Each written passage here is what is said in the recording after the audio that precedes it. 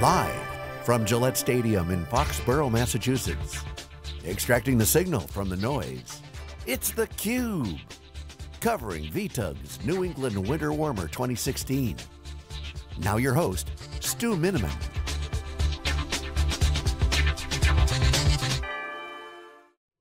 Welcome back to theCUBE. I'm Stu Miniman with Wikibon.com. We are here at the 2016 VTUG Winter Warmer at Gillette Stadium, home of the New England Patriots, and very excited to have a Patriot Hall of Famer, three-time Superbowl champion, number 80, Troy Brown. Troy, thank you so much for stopping by. No, man, thank you for having me on. I appreciate it. All right, so Troy, you know, we got a bunch of geeks here, and we talk about, you know, their jobs are changing a lot, and you know, the question I have for you is, you did so many different jobs when you're on the Patriot. You know, how do you manage that? How do you go about that from a mindset? I mean, I think so many of the jobs you did were so specialized, and everybody spent years doing it. Yet, you know, you excelled in a lot of different positions. Well, I think first of all, I think the coach Bill Belichick, you know, I think he does a good job of evaluating his people and his players and the people that work for him. And the thing about him, he never asks an individual to do more than they can handle. And I think I was one of those individuals that he saw that could, you know, didn't get rattled by too many different things. I didn't get, seemed like I was overwhelmed at any moment with the job that I was already asked to do. And if I had to do multiple jobs, then I would probably be one of those guys that could handle that type of situation. So it started with him, and then me. I guess it was just my personality and my work habit and my work ethic, and just never letting the opponent know that I was a little bit shaken, a little bit weary, a little bit tired at times, and I just continued to chip away and do my job. And you know, and I took a lot of pride in being able to manage and do a lot of different things at one time, and really excel at it. Yeah, so you saw the transformation of the Patriot organization. I mean, you know, a great organization here in New England, but you know, we were living in a phenomenal time for the Patriots over the last 20 years. Yes. And what do you attribute that transformation to? Well, I think it started, you know, you look at when Robert Kraft bought the team in '94, which I was here a year before he bought the team in '93. I was drafted with Drew Bledsoe and Parcells the first year, and that really, Parcells really kind of got people around here excited about football. I think for the first time they were having, you know, capacity crowds at training camp out at Bryant College, something they never did before. I mean, you're talking about a team that won 2 games the year prior. They were 2-14, I think, with Scott Zolak winning those 2 games in 1992. So you bring in a guy that's, you know, won a couple Super Bowls with the Giants, high-profile guy, gets everybody excited about the possibility of winning, and I think things started to change then. And then you bring in a hands-on owner, because I believe James Arthurwine was the previous owner that he bought the team from and lived in St. Louis. It can't be hands-on when you live, you know, half the country away from here. So he bought the team and bought the local guy. And again, the enthusiasm goes through the roof and expectations are through the roof. We make the playoffs in 1994.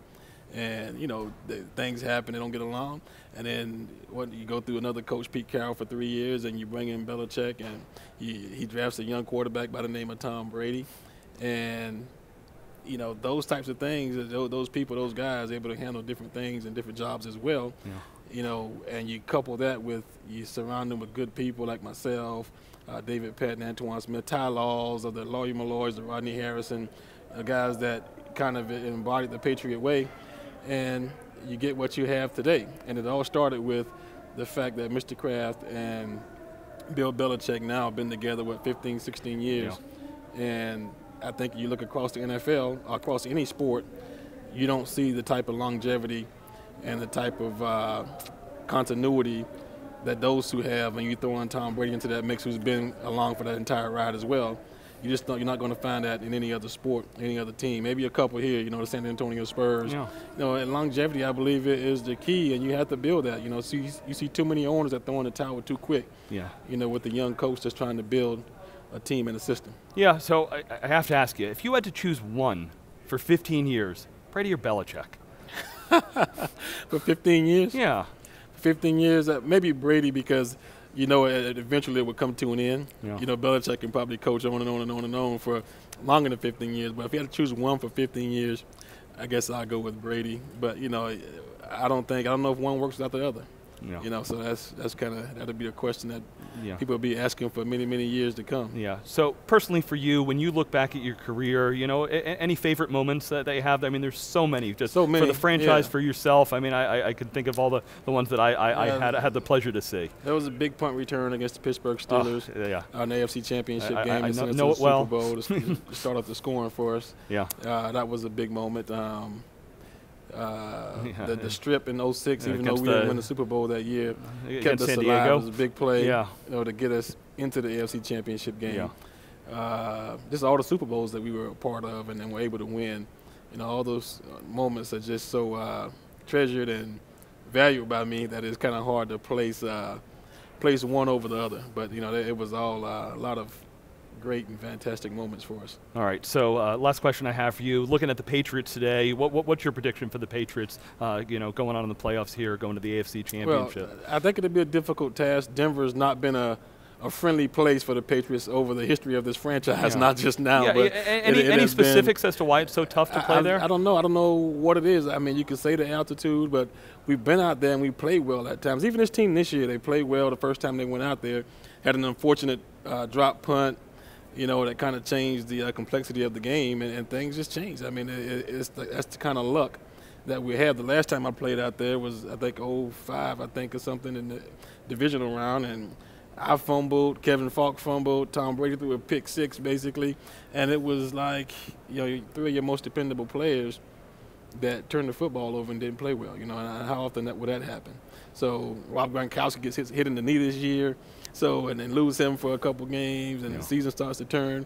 So just so many unfortunate things that happen out there. But you have to give Denver a lot of credit as well, because you know they come out and they play hard. They have a really good defense, a quarterback that can be really good. You know, he's a game manager at this point in his career. Does a great job of doing it. You know, and they seem to rally behind his presence on the field. So it'll be a tough task for the Patriots, even though I think the Patriots do have the better football team overall. It's just been a difficult place for the New England Patriots to get wins in the past. So do you have a matchup for the Super Bowl that you're picking? I'm picking the Patriots for sure. And from what I saw from Carolina last week, I got to go with Carolina playing at home against Arizona. I think the defense is just too tough. And Cam Newton and that run game and that offensive line has just been pretty remarkable and surprising, after losing probably their best offensive weapon in Kelvin Benjamin. So well, you know a little something about a Carolina versus New England Super Bowl. So hopefully things will turn out like it did last time. Troy, really appreciate you stopping by. Thank you so much for joining us on the program. We'll be right back here with a wrap up of the CUBE's coverage of the VTUG 2016 Winter Warmer. Thanks so much for watching.